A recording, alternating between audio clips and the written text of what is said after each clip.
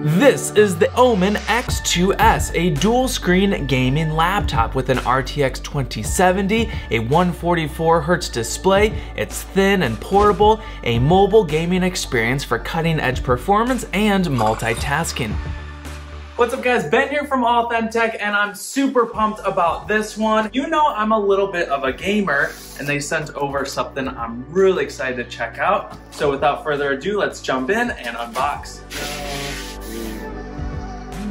Are you ready? Here we go. Ta-da! Dual screens, sweet. Look at this, 144, it's gonna be so crisp and fast for gaming while on the go, taking it to LAN parties. We got a second monitor here. There's gonna be some really cool things that we can do on the second screen. This thing is built for gaming and I'm excited to test it out. All right, what else is in the box? We got the power brick. It's 230 watt. I like the slim profile. That's really good for portability. And then what else do we got? Papers. And here I believe is the wrist rest. Ooh, Omen.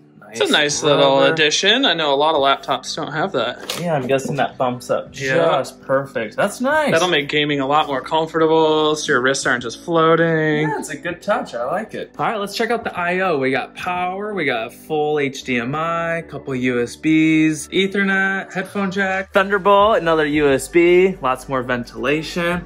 I kind of like this small little hinge. Pretty lightweight, good size. I'm excited to do some gaming on the go. Not having to bring my whole rig, separate monitor. Having the 144 built in is so sweet. We got RGB built into the keyboard. That's gonna be really sweet to play with. All right, so we just got booted up. This is basically like a whole second screen. It's an extension from the first screen, which is really cool having a secondary monitor built into your laptop. Omen Command Center, real-time screen mirroring, virtual numpad, settings and reset. A lot of cool stuff built in here. All right, let's turn it on for the first time. Here we go.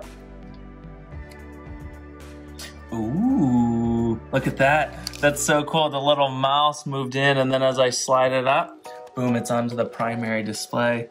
That's really cool. Say we have a finder window, drag it down, there it is. Wow, that's so cool. I don't know, is it touch?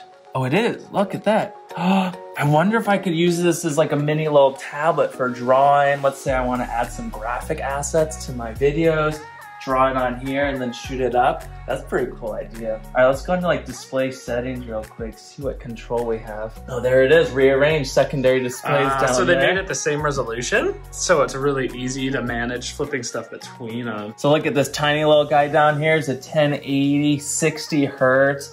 That's really cool.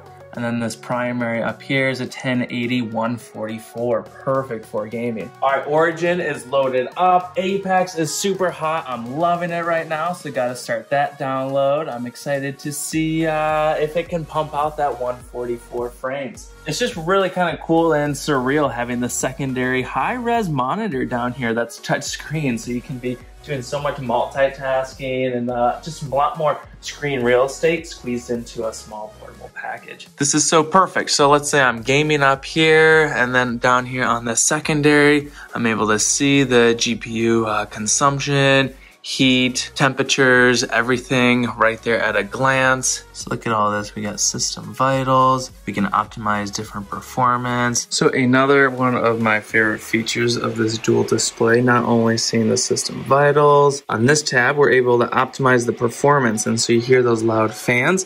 I was able to crank it up to performance mode with fan speed maximum. So this way I'm best optimized for gaming and cranking out all possible 144 frames. Boom, look at those frames. 144, easy. I love the RGB backlit keyboard, and check out some of the fun customization it has. So we can customize the LED lighting on the keyboard as well as the exterior logo. So throw it on a little animation, put on jungle, fast, apply, and then check this out. That's pretty cool. Got real-time screen mirroring down here. That's really cool, so we can cut out a section from our primary monitor and drop it down to duplicate or mirror it down here. The pixel density down here is really good, makes the display look super crisp. Second screen brightness, all sorts of settings. Very cool. Dang, look at the graphics on there. Looks pretty sharp. Let's see what it auto set me up for. All right, for under video settings, it auto gave us triple buffer. And look at all these things automatically high. Very sweet.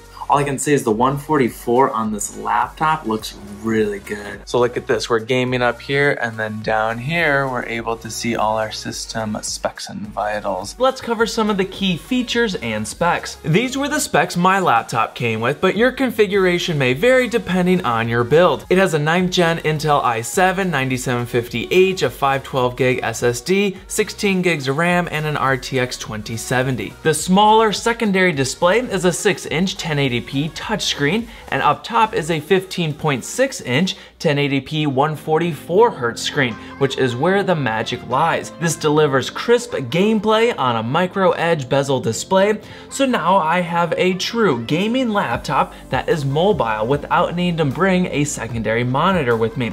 For example, I have a vacation coming up, and I just might probably bring this guy with me to sneak in a bit of gaming. And it's awesome knowing I don't need to bring much else with me for a complete and competitive gaming experience wherever I go. Gotta keep that rank up. The Omen X2S is impressive and a fun gaming laptop. It's packed with sweet specs and performance, lots of neat utility on that secondary display, always there for improved productivity or dual monitor interactions. No more alt-tabbing out of your full screen display to control that secondary program. Watching industry trends, I'd say that the future has a lot of dual screen tech coming down the road, so this is just the beginning, which is exciting. As always, all links for more info will be down below, and if you're new around here, consider sticking around for more tech videos every week. Until next time, let's live AuthenTech.